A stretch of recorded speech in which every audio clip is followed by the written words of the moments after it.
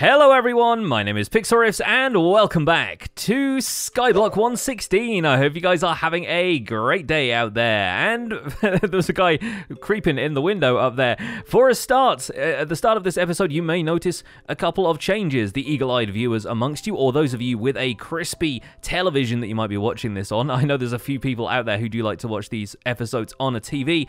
Might notice that we are now in 4K or up to 4K resolution. All of the other resolutions are still going to be available for people who don't have the bandwidth, but I've been making some upgrades around my studio. More on that in future episodes of the Survival Guide and a couple of other neat little projects I have coming up. But yeah, I got myself a 4K monitor for the first time ever. My monitor is now higher resolution than my actual TV set. It's kind of bizarre, but anyway, it means I can bring 4K videos to you guys and hopefully it'll just look a little bit more crispy around here. But even though we have villagers set up over here in this little hotel, I still need to do a couple of things to them. For a start, I want to zombify all of them, but that is going to be a slightly more complex task. Oh, we got some little ones running around as well. Fantastic. It's going to be a slightly more complex task than I initially thought, because, of course, we need to make sure that the iron golems aren't going to kill them all when they are zombified, and we need the supplies to be able to cure them. And while, of course, in my Survival Guide series, I am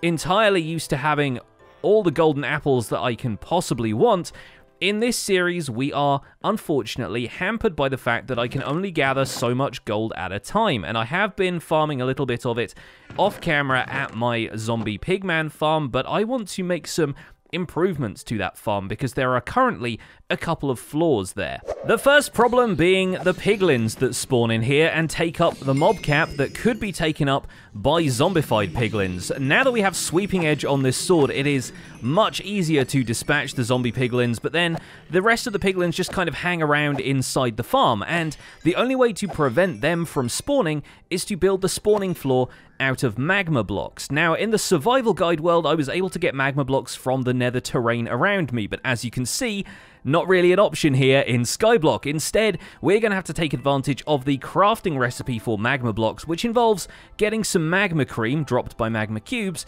and crafting it in a 2x2. That will give us one magma block, so we will need to make a pretty sizable magma cube farm in order to get hold of a decent supply and a renewable supply of magma blocks to create a better spawning platform in here. The other problem with this farm, of course, is that I have to do this little run back and forth maneuver so that I can get more stuff to spawn, because when I was constructing this, I ended up putting the killing area right next to the spawning platform, meaning that I have to run all the way back here to spawn some more zombie piglins in, and then run back over here in order to dispatch them, and it just gets a little bit tiresome doing that. So I think what I want to do is get enough magma blocks that we can set up something akin to the donut-style gold farm that we have in the Survival Guide world. A multi-floor monstrosity full to the brim of zombified piglins, and probably built even more efficiently owing to the fact that we can build it lower down in the world here, because there is no terrain to contend with and nothing to hamper the spawn rates if we build it down here in the void of Skyblock. One of the other things I would love to get is looting, because despite the fact that we are getting a reasonable amount of gold nuggets and the occasional gold ingot out of these guys, I think we'll be able to get more than that if we get looting on a sword. So one of the reasons I'm breeding up a few more villagers up there is so that we can end up with looting on the sword as well, and that is going to be doubly useful when it comes to the magma cube farm, because magma cream does not drop all that often from magma cubes. In fact, I think it's only the medium-sized ones that really drop it all that often, and so having a looting sword is going to mean if we get to kill them manually, it's going to be a really easy way of getting lots of magma cream very fast. Fortunately for us, the introduction of the Basalt Delta biome, like the island that we originally started on out here, has meant that we get a brand new way of farming magma cubes in Minecraft. Minecraft 1.16 allows for magma cubes to spawn on any solid blocks inside of a basalt delta, and they are the only thing that seems to spawn in this biome, meaning that if we can set up a spawning platform, once again, at the bottom of the world down here, kind of like the slime farm that we set up in the overworld, we could see unprecedented rates of magma cube spawning, and that is really going to work out very well for us farming up some magma blocks. I've even come up with a couple of designs for my own magma cube farm, just kind of thrown together in a creative test version of this Skyblock map. But unfortunately for me, it's going to take a little bit more work than just putting some blocks down. While we're on the subject of new innovations to Minecraft, the Magma Cube farm is going to rely quite heavily on something that arrived in Minecraft 1.15. That's right, beehives. Oh, I was really hoping that this birch tree was going to play ball and actually generate a beehive as I said that. I was hoping for a little bit of video magic to come up, but it didn't really happen in the end. All right, I'm going to take down this tree and try again. Let's see how many attempts it will take me to get a tree that has a beehive in it. Tree number 2. No hive. Tree number 3. Nah, doesn't look like it either. What could be behind tree number 4? Not a beehive, apparently. Tree number 10. Yes, there we go. Finally, I even put down a few extra saplings so that we could go through a few of them. We have a bee at last. Yeah. Oh, I'm so excited to see them because these folks are going to be producing honey blocks for us, or at least honey in its raw form, which we'll then be able to craft into honey blocks. One of the things we need to do in this magma cube farm is limit the jump height of magma cubes because they can jump super high, and in theory, if we end up having a bunch of honey blocks around, we can get the magma cubes to limit the heights of their jump, meaning that we don't have to worry too much about the way the farm is constructed. I have a few plans for that as well, but in the meantime, I do think it's going to be nice to have some honey around. So I'm going to need to get a campfire so that we can take this hive down without the bees getting mad at me. Now, one of the things we will have to be a little bit cautious of, and the reason I'm quite keen on moving this beehive as soon as possible, is that the bees' pathfinding tends to act up a little bit in Skyblock. The reason for that is that, unfortunately, the bees' pathfinding requires them to float downwards towards a solid block, and if they get out over the void and start to float downwards, typically you will find that they just kind of descend into the void and get stuck there. So realistically, what we want is for our bees to just remain nice and chill inside the hive, and it looks like most of them have been now. I can't see where that last one went. Is it stuck up here somewhere, or did it end up staying in the hive? Either way, now seems like the time to break this with our Silk Touch tool. And there we go, we got hold of the hive with all of our bees inside. Hopefully, at least 2 of them anyway, and 2 will be all we need because we can start to breed them up with flowers, and the flowers will allow us to breed more bees, we can put them to work in more hives, and hopefully gather a little bit of honeycomb so we can start to make artificial hives, as well as the naturally occurring bee nests. So the next step of this really is going to be to make an enclosure for the bees, and for that I think I'm going to rely on the glass supply of my librarians, and we're going to make a kind of greenhouse structure for them to hang out in. Probably not quite as, ornate as a greenhouse, but I think we can do it justice, and having a lot of glass will mean that we can at least see what's going on the inside. Now, we have a couple of unemployed villagers, it looks like, so I think some of those younger villagers have now grown up, and we can start to put them to work. I'm going to make one of them a librarian in the hope that we will be able to get a looting book from them, and I'm also going to make one of them a stonemason to see if we can have a chance at getting hold of maybe some glazed terracotta or maybe some regular terracotta, other building blocks that we don't really have access to because of working in this Skyblock world. The stonecutter recipe should be pretty simple. All we should need is 3 stone and an iron ingot, like so. Basically a slab with a circular saw in it is the stonecutter. And now let's see where I put the rest of those bookshelves that I made earlier, unless I ended up breaking them down for books and then trading them back. Nope, there they are. We got some in there. Okay, fantastic. So I can make a couple more jungle slabs, and we can turn that into a lectern. Brilliant. And we'll pop those down in here. We'll have 1 lectern there for a brand new villager to take up as a job site. Which one will it be? Is it you? It is you. Okay, fantastic. What have you got? Aqua Affinity. Not sure I will need that in the Sky World, but there you go. We'll try and re-roll that in a second. For now, though, we'll pop down a stonecutter over here and see if the other unemployed villager wanders over. And yes, becomes a stonemason, and he's already trading bricks. Fantastic. We might end up taking advantage of that trade. Haven't really got any clay to trade you, so feels like the only thing that we can really do at this point. And what does that mean you get next? Ooh, chiseled stone bricks. Exciting. And I guess we could always start to trade him stone for emeralds if I feel like farming a whole bunch of stone. But you know what? I think I need to clear out my inventory a little bit before I get stuck into trading here. A few somewhat questionable trades later, our new mason is a master. So now he will trade me blocks of quartz and quartz pillars. That's absolutely fantastic. It's really nice to have a trade for that instead of worrying too much about having to use some of the quartz that we're getting from the piglins in blocks, because we can use that for redstone components like comparators and observers, which we will need many of further down the line. Now let's take a look at this librarians conference here. That's our fortune trader right there. One of these folks here, I think it's this one, now has a power 1 trade, and if we take away his workstation here, he'll revert back into a normal villager, and we can try and re-roll his trades until he ends up with a looting 3 trade, ideally, or at least looting 1 that we can work with. Thorns? I don't really care for thorns. Let's not worry about that. Now we got a few more villagers in the house. I think the hardest part of this whole process is not accidentally hitting one of them when I'm taking the workstation away. I really don't want that iron golem to get angry at me and start to fight me, but I think, do we have another librarian around here who wants to take a workstation? There we go, looting 1. Okay, we need to lock this in real fast, and these are all sleeping right now, so hopefully they shouldn't do anything else with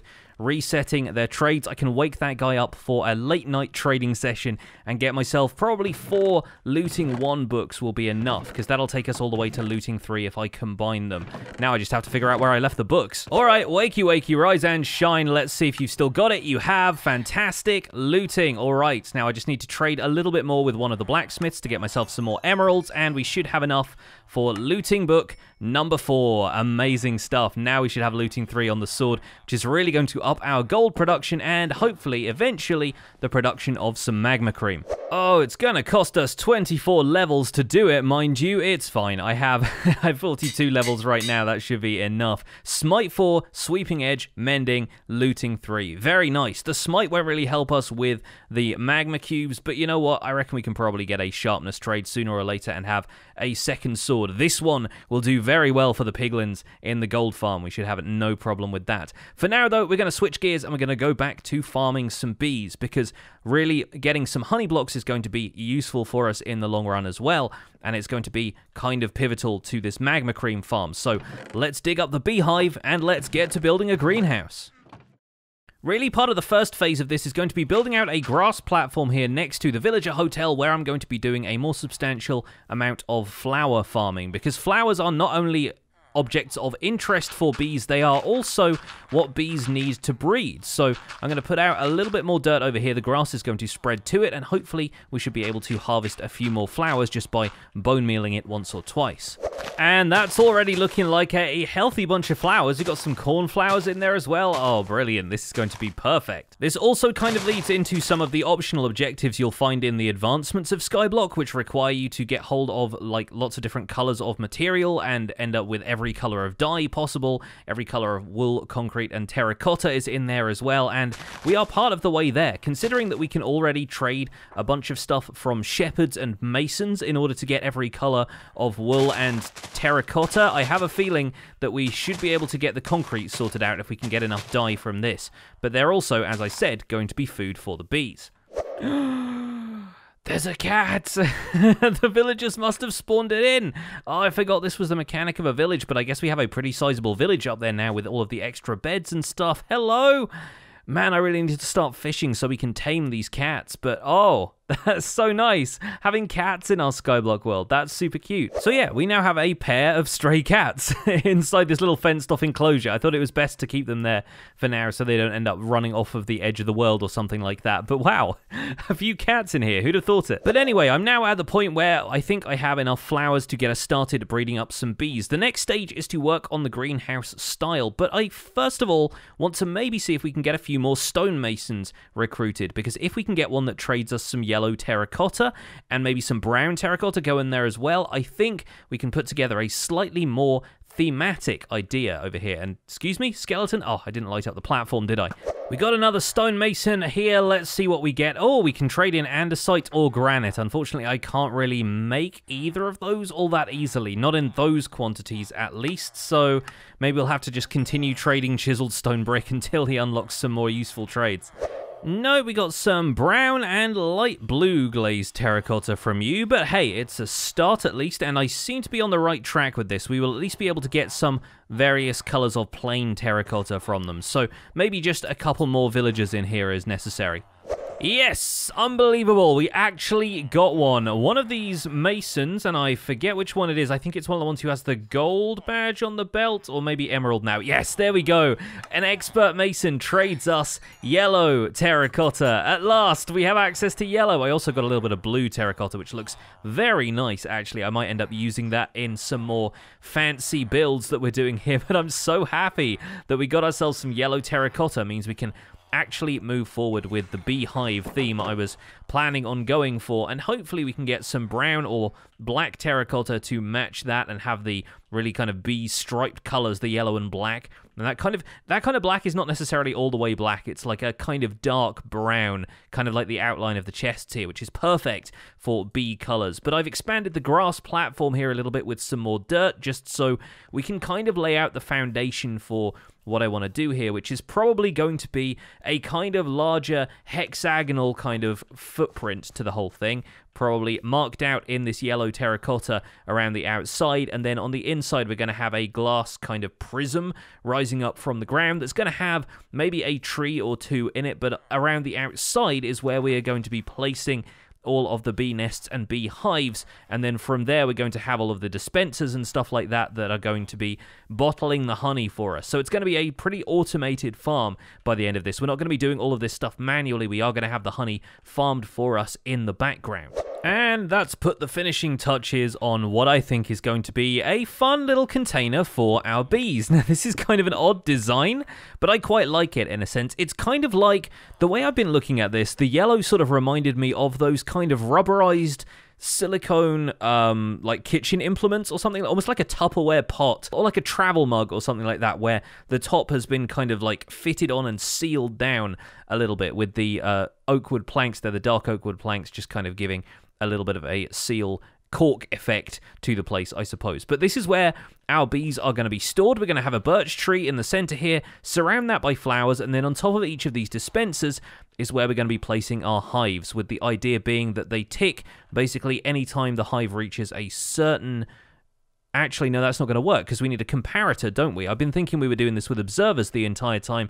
That might work for honeycomb. It's not going to work for honey. We're going to need comparators to make sure that the honey is ready to harvest. So let me rewire the redstone for a second. Okay, we kind of have to flip the redstone circuitry on its head here. I actually went back and looked at the Survival Guide World honey farm to make sure I was doing this right, because it has been a little while since I messed with the bee mechanics in this game, but thankfully for me they have remained relatively unchanged, and they are quite straightforward once you know the tricks. So what we're going to do here is have an output chest there for the honey, 2 hoppers here collecting whatever comes out of these dispensers, and then our bee nests / hives are going to be going on top of each of these hoppers with the dispenser facing downwards into them. I've also had to remove a little bit of the rubberized seal part of this up here so that I can make a little bit of headroom for this device. So what we can do is come out 2 blocks that way, and some redstone wire is going to go on top of these. It can also come up 1 more block on the edge there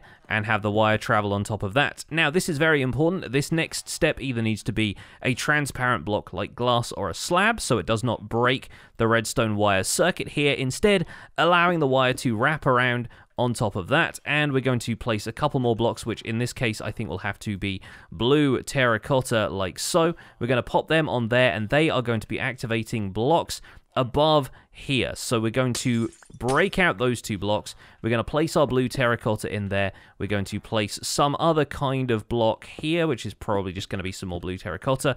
And then we'll place the redstone dust there and repeaters facing into those blocks. And the dispensers are going to be full up of glass bottles in all 9 slots. And the fact that they remain full is perhaps the most important part of this farm, because you'll remember if you use a dispenser on a full hive of honey, it actually retracts the bottle of honey back into the dispenser. It basically harvests it and then gobbles it back up again, instead of spitting it out directly and into the hopper waiting below. So by filling up the glass bottles, we're not giving it anywhere to go, so then the dispenser naturally just spits out the bottle of honey instead of keeping it for itself, and then that ends up going into the hopper through the hive block and into this chest where we can grab it nice and easily. We're going to put a block above that, make sure it's a transparent block like glass so we can still open the chest, and that way the bees don't get out out when we open that. That's going to work out pretty well, I think. Now we just have to break our way in here, probably block up one half of this, but we're going to place the bee nest back on here,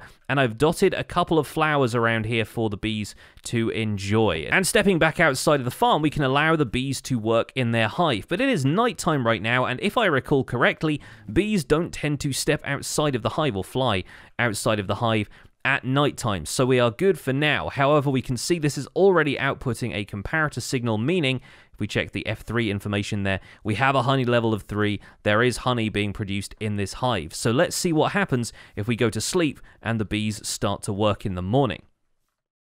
Alright, good morning, and hopefully we should start to see the bees come out of the nest. Now, yep, there we go. You can see they only come out of the side of the nest block that has those holes in it, so you need to make sure that is facing in towards the farm. But we should see 1 or 2 bees pop out of here, and when they do, we can always go in there and give them some flowers so that they will breed up. But I'm fairly certain we have 3 bees in this nest already, meaning we will need either some honeycomb or another bee nest if we want to create another home for bees that we breed up. And unfortunately, it looks like we've created a tiny amount of spawnable space on top of this thing. I thought I'd lit it up adequately, but apparently I have not. So while that zombie has just burned in the daylight, yeah, there we go. I missed this edge over here. I should just pop down a couple of torches just to make sure that we don't get any unwanted spawns up here. The slabs will be fine, of course. And as we hop down here, hopefully the bees working in the hive should now be ready to produce honey. In fact, I think the mechanism has fired, and we have 1 bottle of honey in the chest. That is working very, very well. That's great to see. Now all I should need to do is trade up a bunch of glass with the librarians in my villager hotel, and we should be able to start stocking these dispensers with glass bottles, which I think I might need to create some sort of, I don't know, maybe a stair block or something here so I can access the dispenser, make sure that we get some more stuff flowing into there. An alternative way of doing that could be to have a hopper with a chest on top of it and then lower the ceiling of this a little bit so we can access the chests, but the bees can't get out. Either way, we should end up with a decent amount of honey now flowing into here as long as we can supply the dispensers with glass bottles, which means it's time to start trying to get hold of some more bees. And I think instead of creating artificial hives, what I would really like to do is create a few more natural bee nests. So I'm going to spend a little bit of time in here farming some more birch trees and seeing if we can't produce another bee nest or 2.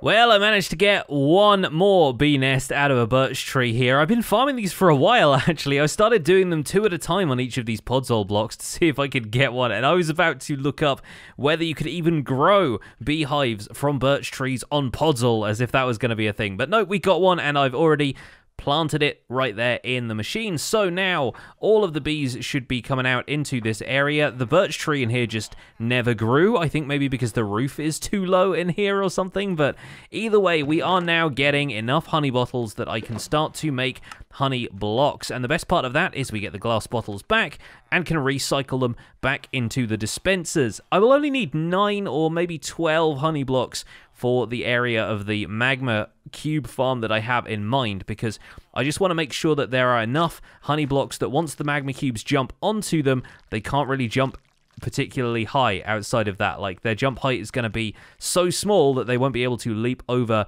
whatever barrier I have set up and get me. That's the plan, but we're going to tackle that in a future episode because I think all of the bee farming and stuff is enough for today. Thank you so much for watching this episode of Skyblock 1.16. I do hope you've enjoyed it. My name has been Pixlriffs. Don't forget to leave a like on the video if you enjoyed it. Subscribe if you want to see more. Let me know in the comments if you've been watching in 4K, and I'll see you guys soon. Take care. Bye for now.